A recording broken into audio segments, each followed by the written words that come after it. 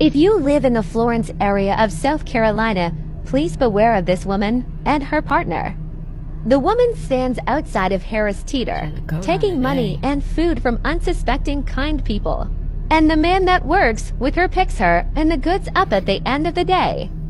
When my mother told her we caught her on camera and were going to post it, she threatened her and threatened to harm her children and family.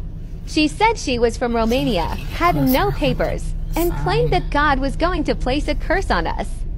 When she told the man, he simply smiled and claimed to not know any English.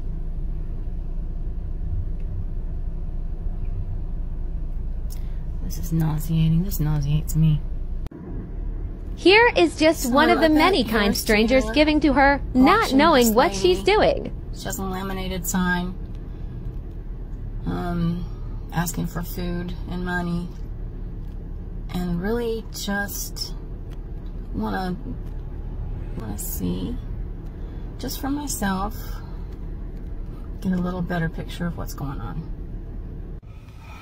Here is footage of him loading their new van with the cart's contents.